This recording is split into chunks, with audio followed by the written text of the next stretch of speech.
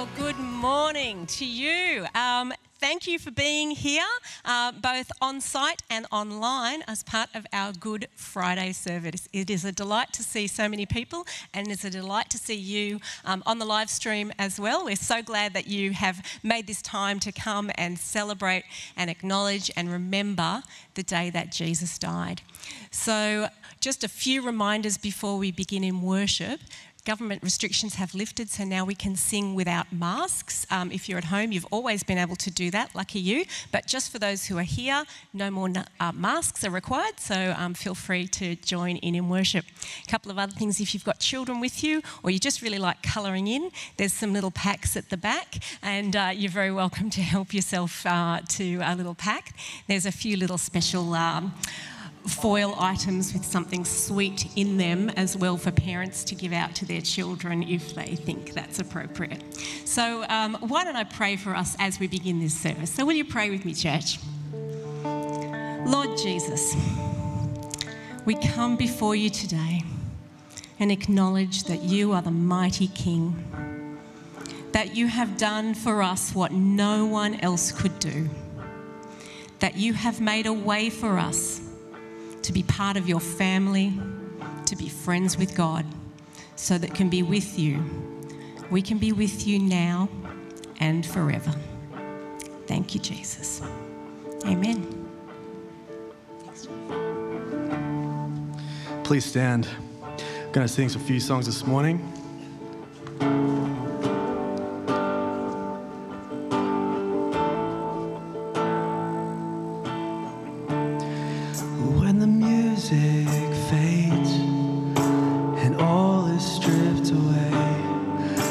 Simply come, longing just to bring something that's of worth that will bless your heart, and I'll bring you more than a song, for a song in itself is not what you have required. You search much deeper within, knew the way things appear. You're looking into my heart, and I'm coming back to the heart of worship, when it's all about you. It's all about you, Jesus. And I'm sorry, Lord, for thing I made it. When it's all about you, it's all about you, Jesus.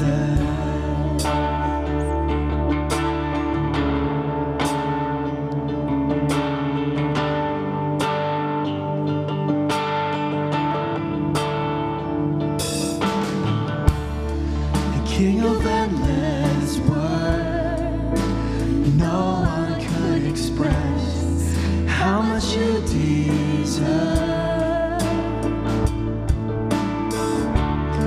And though I'm weak and poor, all I have is yours, every single breath.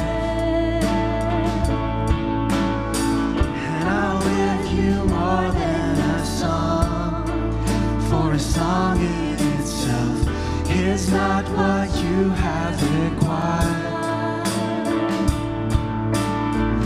You search much deeper within, in the way things appear.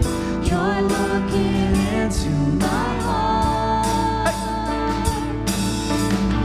and I'm coming back to the heart of worship, when it's all about you.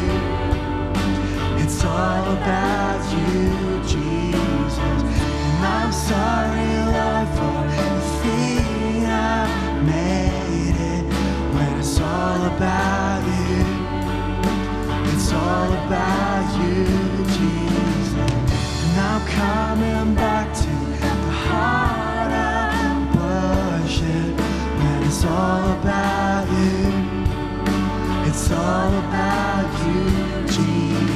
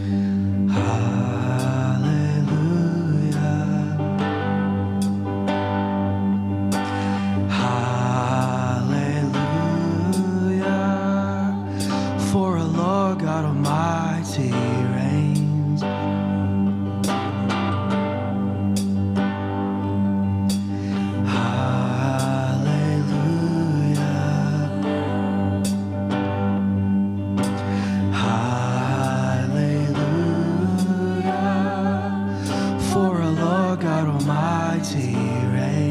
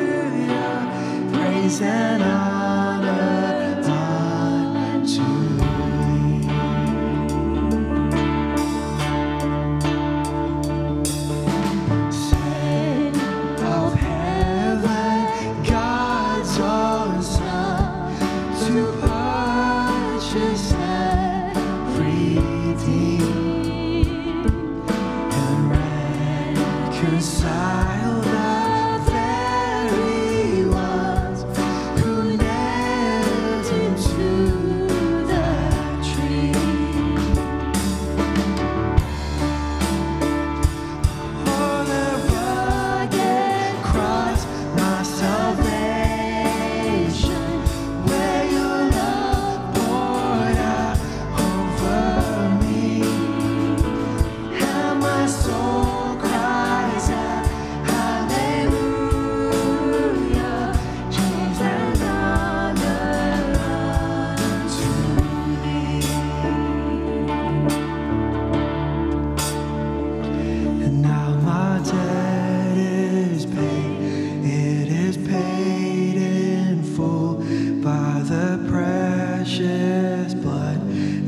my Jesus spilled. Now the curse of sin has no hold on me. The Son sets free. Oh, it's free indeed. Now my debt is paid. It is paid in full by the precious blood that my Jesus spilled. Now the curse of sin has no hold on me. Whom the Son sets free, who is free indeed. Know the rugged cross, my salvation, where His love poured out over me. And now my soul cries out, hallelujah, praise and honor unto Thee.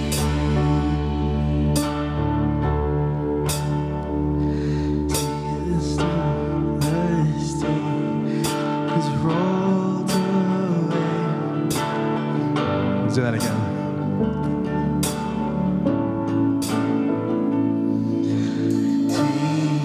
The stone has rolled away. Behold the empty tomb. Hallelujah, God be praised. He's risen from the grave. Oh, that rugged cross, my salvation, where Your love poured out over me. And now my soul cries out, hallelujah, praise and honor unto Thee. Praise and honor unto Thee. Praise and honor unto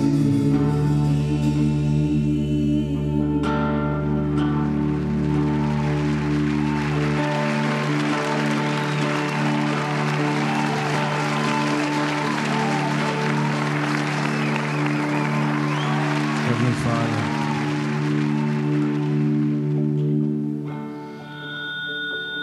we give thanks for what You did on that cross. It's the perfect example of love that we can take away and adapt to our own lives. And Lord, we come expectant this morning. We come ready to learn, to be regenerated, to be refilled. Lord, we come with ready hearts, open hearts.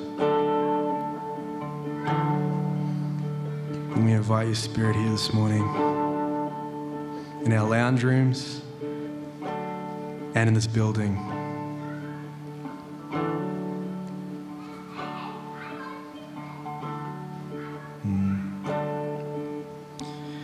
And God's people said, Amen.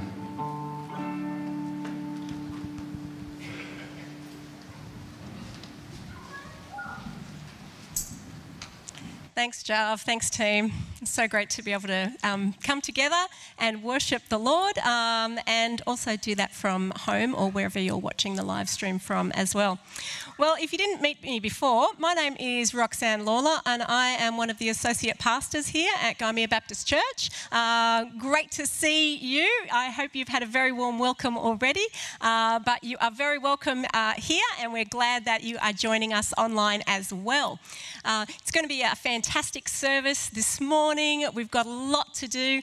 We have been looking at the story of Easter through the lens of the Australian bush, which sounds a bit strange, sounds a bit unusual, but we've been having a bit of a bushfire motif run through our Easter season, and looking at how the Australian bush regenerates so beautifully after a fire has swept through it. And we're looking at that as a bit of a metaphor for our lives.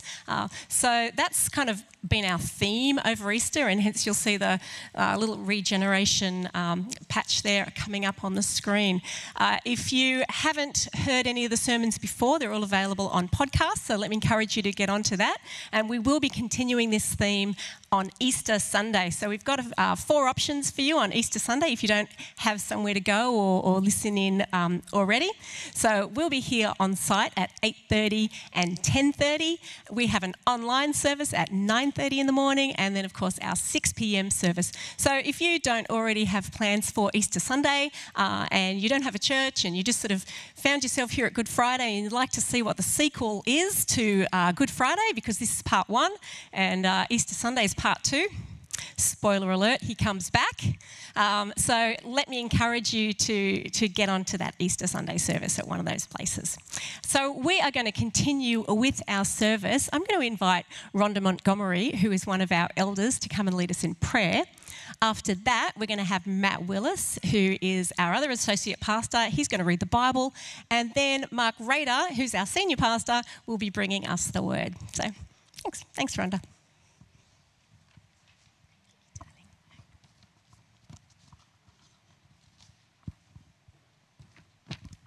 Good morning, my church family.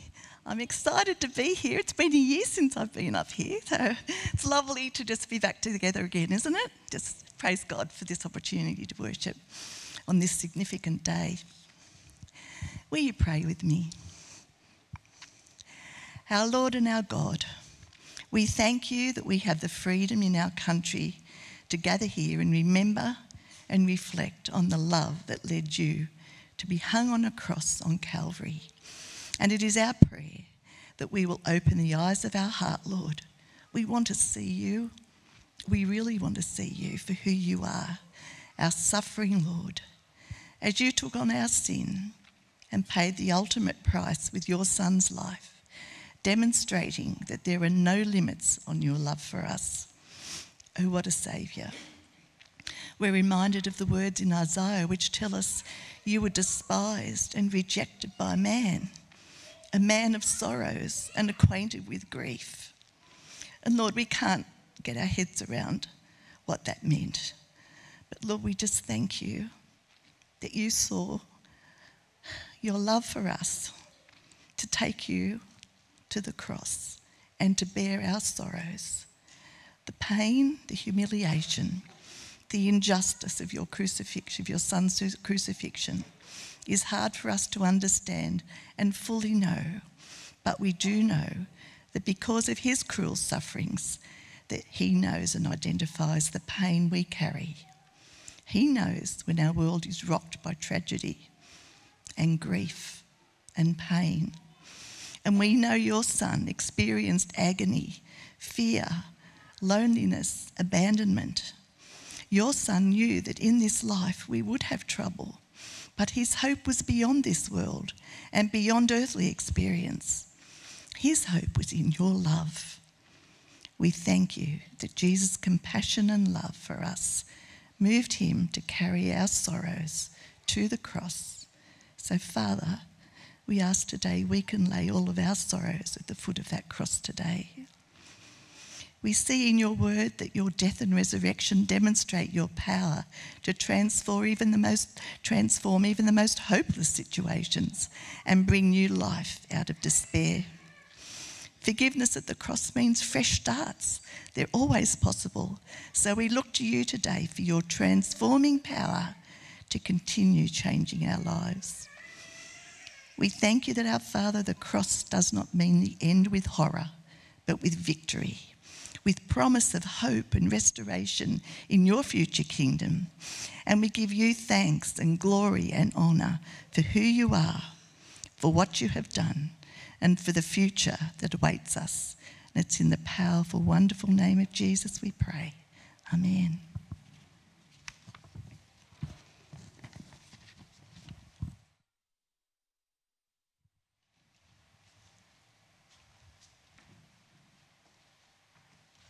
Good morning, church. Get my Bible out of my arms. The reading today is from the Gospel of John, chapter 19, starting at verse 28. Later, knowing that everything had been finished, and so that Scripture would be fulfilled, Jesus said, "I am thirsty." A jar of wine vinegar was there, so they soaked a sponge in it, put the sponge on a stalk of the hyssop plant, and lifted it to Jesus' lips. When he had received the drink, Jesus said, "It is finished." With that, he bowed his head and gave up his spirit. Now it was the day of preparation, and the next day was to be a special Sabbath. Because the Jewish leaders did not want the bodies left on the crosses during the Sabbath, they asked Pilate to have the legs broken and the bodies taken down. The soldiers therefore came and broke the legs of the first man who had been crucified with Jesus, and then those of the other. But when they came to Jesus and found that he was already dead, they did not break his legs. Instead, one of the soldiers pierced Jesus' side with a spear, bringing a sudden flow of blood and water. The man who saw it has given testimony, and his testimony is true. He knows that he tells the truth, and he testifies so that you also may believe. These things happened so that the scripture would be fulfilled. Not one of his bones will be broken. And as another scripture says, they will look on the one they have pierced.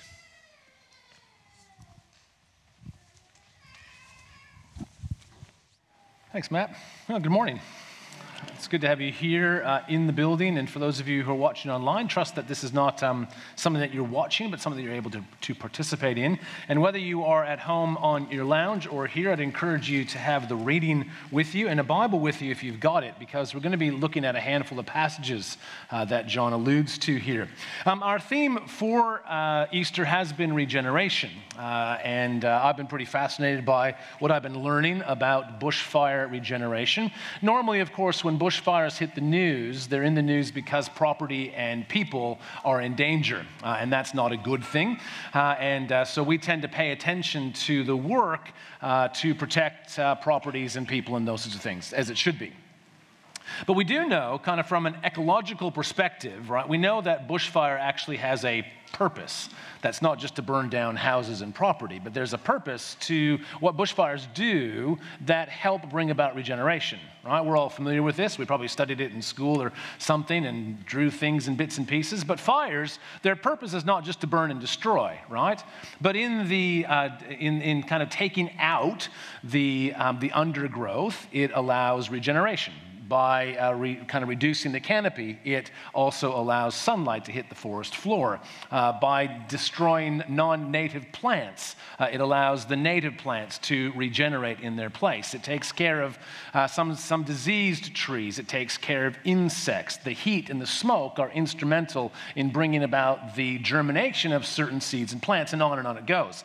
So the purpose of a bushfire is not just to burn. It actually, in its burning, of course, meets a whole bunch of conditions that allow the bush to regenerate. You follow me on that? Pretty standard ecology. I'm not going to go any further because that's all I really know about bushfires and their purpose, having never studied them in school because I was in Canada. But there's something I think quite significant about the preconditions to something else. And it has to do with the nature of prophecy. I don't know if you kind of heard in John's account that Matt just read for us, how many prophecies John refers to. There are 3 of them in this reading alone, where he just wants to draw attention to the fact that, hey, Jesus fulfilled these prophecies. But we need to understand something really important about prophecies before we have a look at them. And that is that the fulfillment of the prophecy is not the end of the prophecy. The whole idea is not just for Jesus to kind of have wandered through his life ticking things off so he could be the world record holder for most prophecies fulfilled, right? As if the idea was that he managed to tick all those boxes. The fulfillment of prophecy is not just about ticking the boxes, but it's about fulfilling the conditions for a new reality to become true.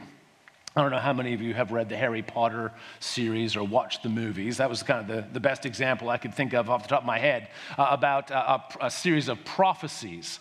But Harry Potter is a child of prophecy. And the whole point of him fulfilling those prophecies is not just so he can stand there at the end of the book and say, I fulfilled all the prophecies. Here's my checklist. I got them all. Like prophecy bingo, just like that. Done. How good am I? The fulfillment of the prophecies enabled the ending of a great evil and the establishment of a new period of peace. So when Jesus fulfills prophecies, our first reaction should not just be to say, oh, isn't that great? Another one we can cross off the list. It's actually to ask ourselves, in the fulfillment of these prophecies, what conditions are being met that open a new possibility moving forward? So much like a bushfire has a purpose beyond the fire itself, it actually opens the door for regeneration. What has Jesus accomplished here, and what does it point to? What's the new reality that it points to? And so what I want to do in the time that we have this morning is to actually spend a little bit more time delving into these three prophecies, because John's description of them is a little bit indirect. He tells us what's fulfilled, but he doesn't actually point necessarily to what the condition, what it opens up or makes possible. And so I actually want to delve into these passages just a little bit more in order to paint the picture of what Jesus' death has made possible for us.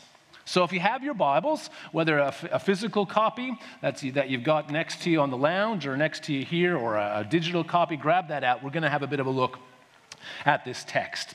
So let me draw your attention to the first prophecy that Jesus is said to fulfill here. Verse 28, later, knowing that everything had now been finished, and so that Scripture would be fulfilled, Jesus said, I am thirsty. Now, on its own, that doesn't really tell us too much, does it? It just kind of goes, okay, he was thirsty, and apparently that was a prophecy that was fulfilled. But scholars believe that this is referring, in fact, to Psalm 69. So if you have your Bibles, turn back to Psalm 69. Now, Psalm 69 has a number of, parallels with the life of Jesus. And they're important for us just to identify them so that we can make some sense of why this statement of I am thirsty is important. So let me draw your attention to the very first verse of Psalm 69. It kind of gives us the big picture of the psalm, the why of the psalm.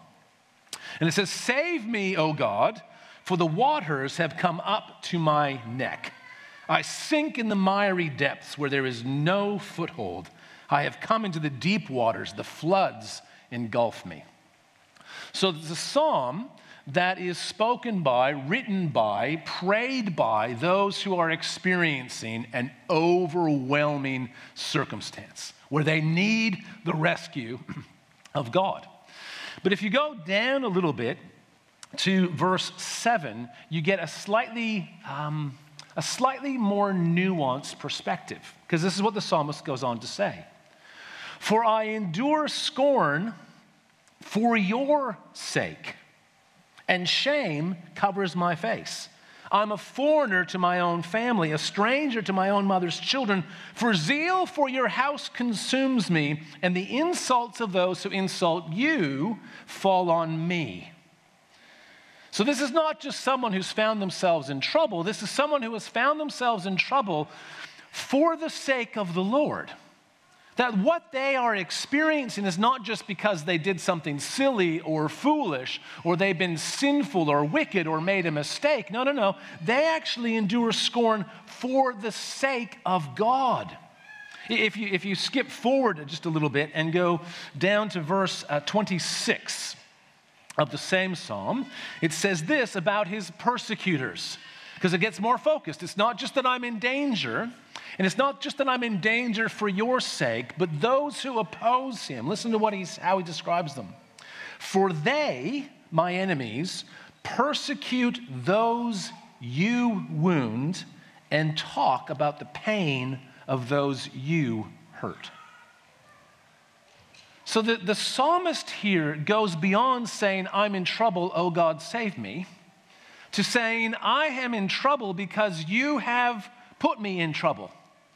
I have been faithful to all you have called me to, and yet I'm experiencing this hardship, this scorn, this mockery. Save me from that. And then in the midst of the psalm, we have where this prophecy seems to be fulfilled. If you have a look in verse 19, you know how I am scorned, disgraced, and shamed. All my enemies are before you. Scorn has broken my heart and left me helpless. I looked for sympathy, but there was none. For comforters, but I found none. They put gall in my food and gave me vinegar for my thirst.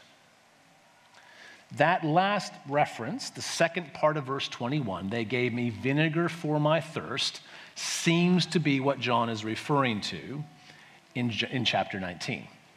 Now, you'd have to say it's a bit of an obscure part of the psalm to draw out.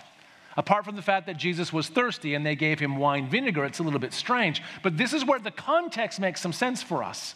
That Jesus, in acknowledging his thirst, right, ticking the box of the prophecy, being given this vinegar, this wine vinegar to drink, he's actually, in the biggest sense of the word, he is identifying with the faithful servant of God who faces scorn and opposition and mockery because he is doing the will of God. John makes us work for it a little bit, doesn't he? This is exactly like Jesus, can I just say? In the synoptic gospels, Matthew, Mark, and Luke in particular, Jesus is always speaking in parables. And if you remember why, it's to make people think. It's to make people work at stuff. So when Jesus says the kingdom of heaven is like, and then he tells some story, we're supposed to ask ourselves, how is the kingdom of heaven like some yeast that got worked through the dough? Like, seriously, what's the connection? We're meant to work, and John makes us work a little bit. But Jesus has identified himself with the faithful sufferer, the one who is suffering not because they've done something wrong, but in fact because they are doing the will of God. That's the first thing that John draws our attention to. Jesus has fulfilled Scripture, and he has not just kind of done, yes, I was thirsty, tick. He has also identified his entire work. What he's about to say when he says, it is finished, the work that is finished is the work of God, the will of God, what he was sent to do. The question is, what is that work? And this is where John gives us two more clues.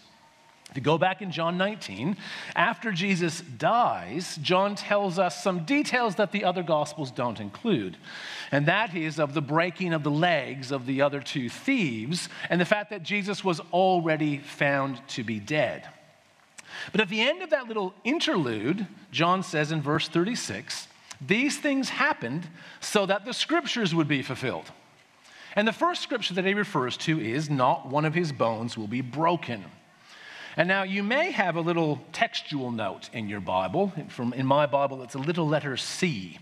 And if you have a look at the bottom, it says that comes from Exodus 12, verse 46. So, guess where we're going? If you have your Bibles, turn to Exodus chapter 12. We'll have a quick look at what this prophecy is that Jesus has fulfilled in this instance. And again, we're required to work a little bit at this one. Because if you have a look in chapter 12 of the book of Exodus, and just start at verse 43, because that's where this whole section starts, and it's Passover restrictions. So it's how the Passover is to be eaten. The Lord said to Moses and Aaron, these are the regulations for the Passover meal. No foreigner may eat it. Any slave you have bought may eat it after you've circumcised him, but a temporary resident or a hired worker may not eat of it. It must be eaten inside the house. Take none of the meat outside the house. Do not break any of the bones. Now, what'd you notice about that? I mean, apart from the fact that the stuff you probably didn't know about Passover, because we tend not to celebrate the Passover meal, that doesn't talk anything about a future Messiah, does it? It's just how to eat the Passover meal, which is interesting when you consider that John sees this as a significant fulfillment of Scripture. Now, what John seems to be doing is he's identifying again. So Jesus has identified already with the faithful servant who is suffering for the will of God. And here, what's the parallel? Well, Jesus is the Passover lamb. Right? John takes this moment where Jesus' legs are not broken and says, this is the identification with the Passover lamb. If you have your Bibles, John chapter 1. It's a lot of work for a Friday morning, isn't it? John chapter 1, starting in verse 29. This is where it gets confusing. I wish there were more names in the Bible sometimes.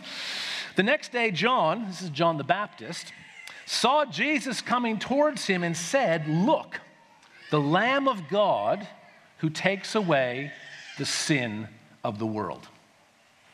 Now, biblical scholars, if you were to take some time to study John chapter 1, biblical scholars argue about what John means here, both John the gospel writer and John the Baptist.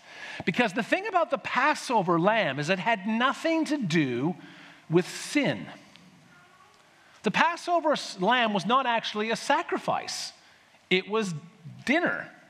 You were to kill the lamb and you were to eat the lamb. You didn't need a priest to make that, to kill the lamb because it wasn't a sacrifice. It was a meal.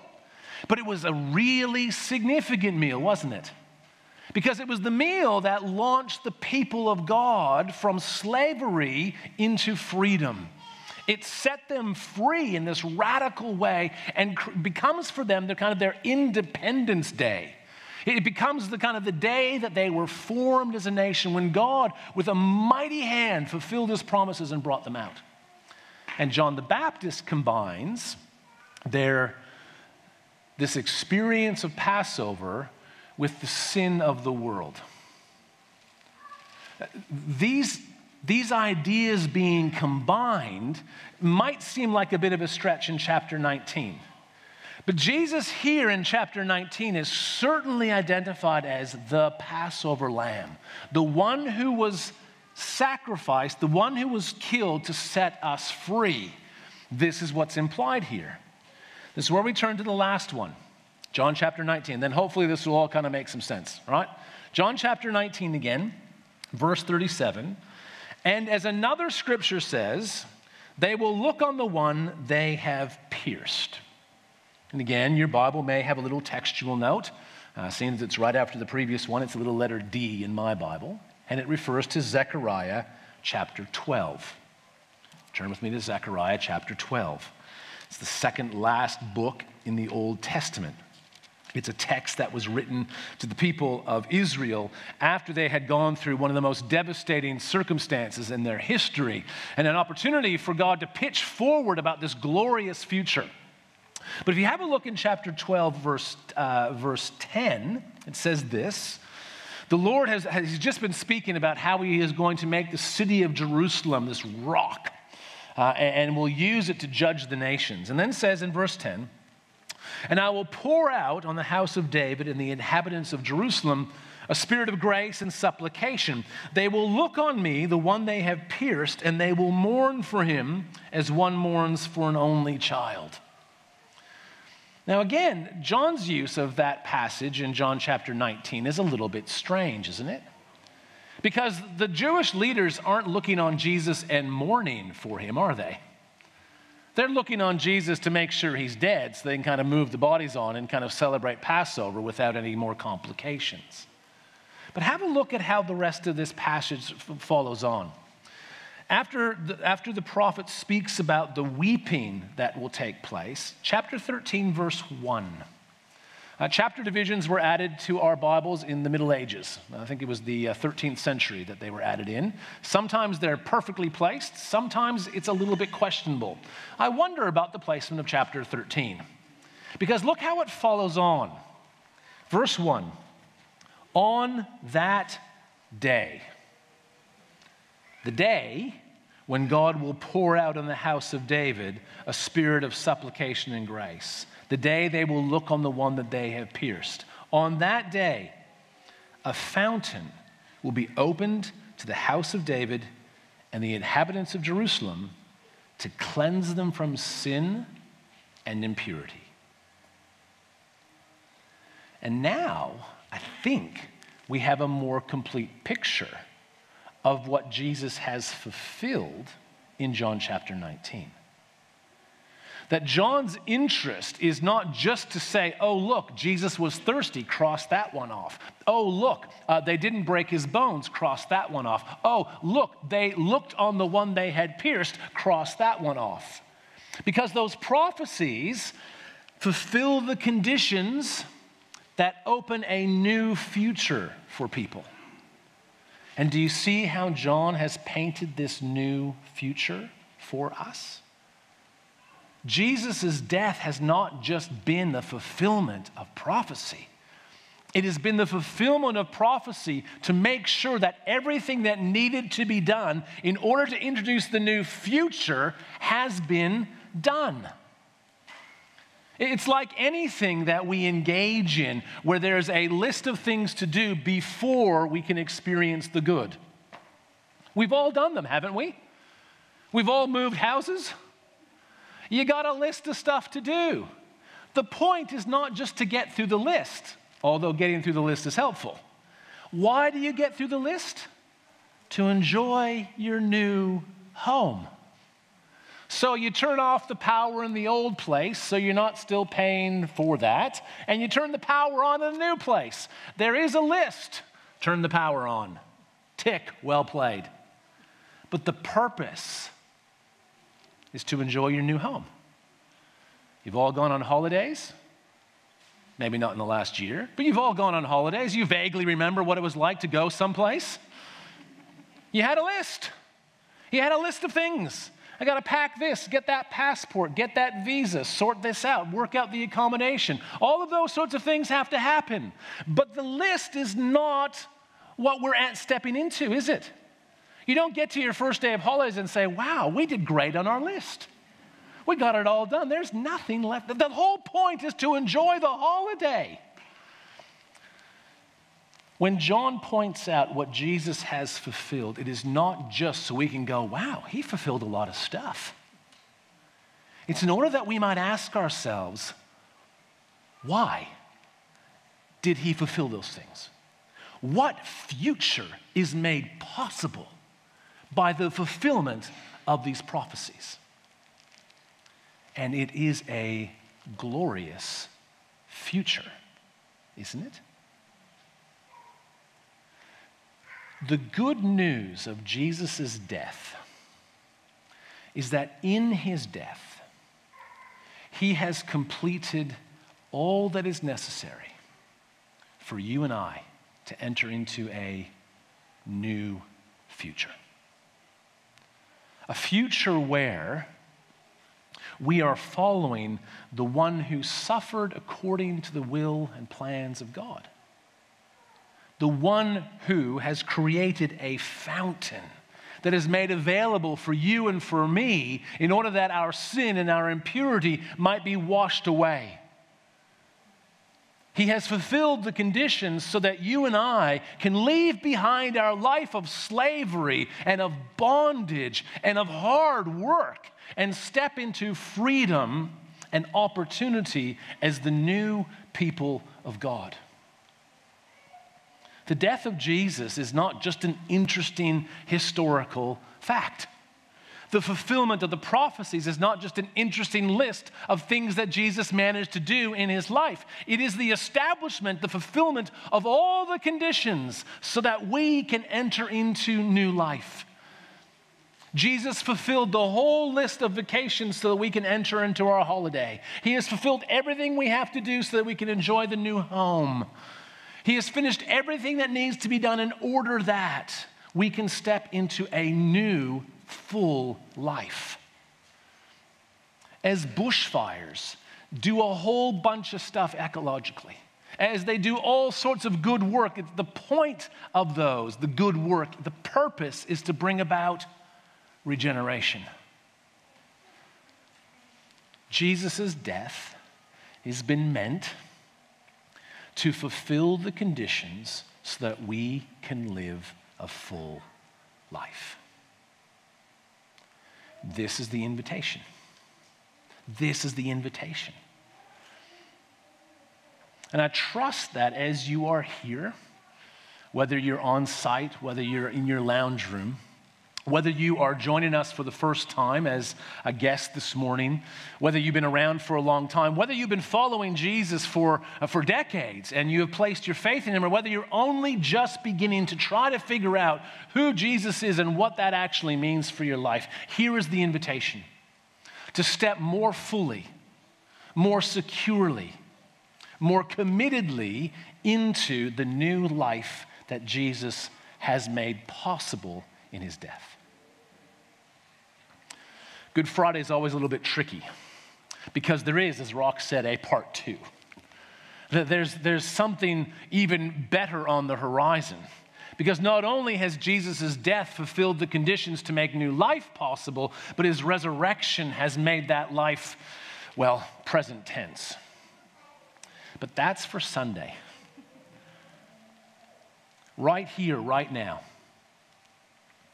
If you look at your life and you think to yourself, I could use a better future.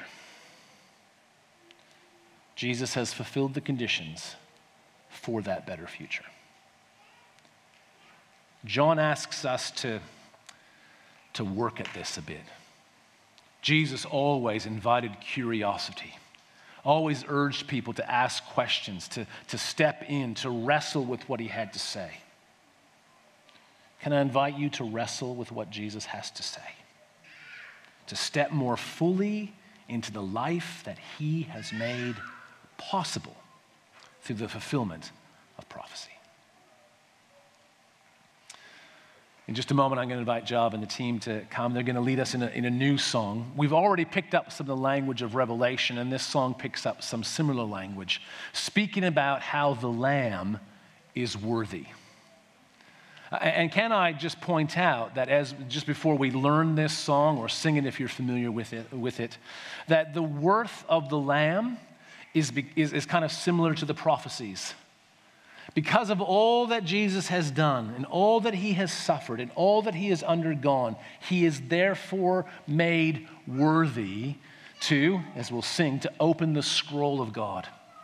The plans and purposes of God for his people. Plans of blessing and protection and provision and assurance and salvation.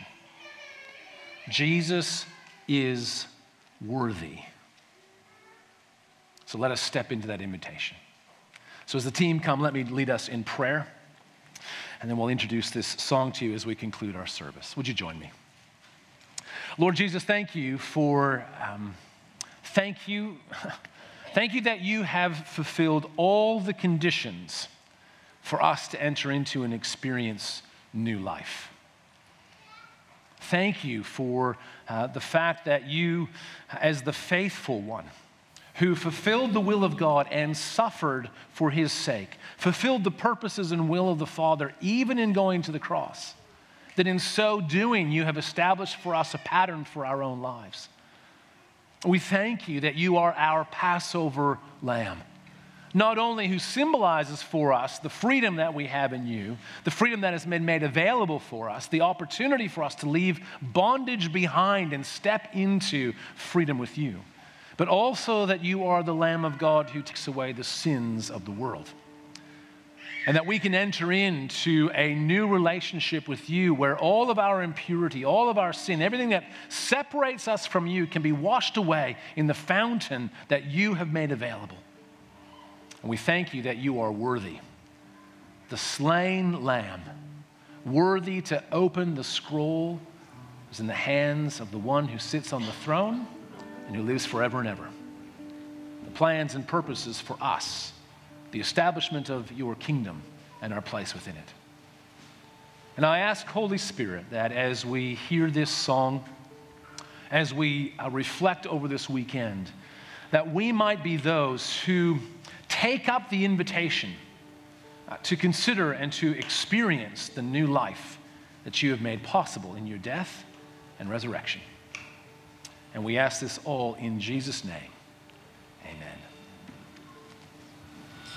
Can I invite you all to stand?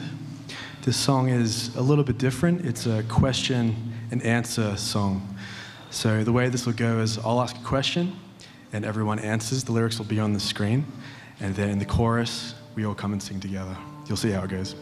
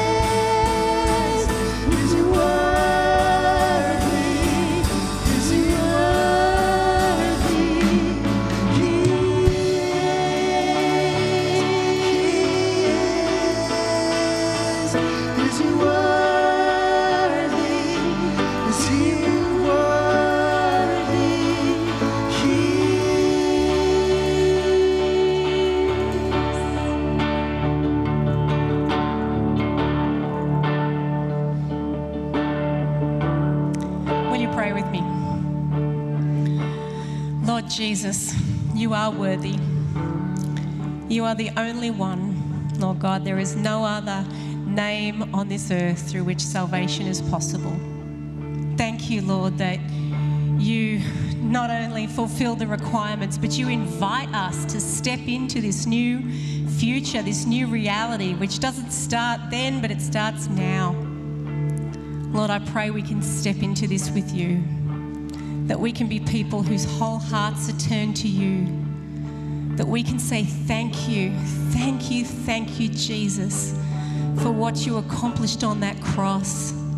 And thank you that we benefit, that you did it for us because you love us. And Lord, I pray that every person here, both on site and online, turns their eyes to you, and that we turn our hearts to you in thankfulness, and we receive what it is you have for us. And together we step into that new future. We step into that new reality. All the goodness that you have planned for us. Thank you, Jesus. Thank you, Lord. Amen. Amen. Why don't you have a seat, church? If you're at home, you might already be sitting. Well, that concludes our Good Friday service for this year. Don't forget, Sunday is coming, the part 2. So if you don't have a service already, we would love to welcome you both here on site or online. As you go, be blessed, have a wonderful week. Hold what you have heard today and learned in your heart. Sometimes at church we do an offering as well, but we've stopped doing that because of COVID. We don't pass the bags, and a lot of people have started giving online. So thank you for those who give to the work of the church here online.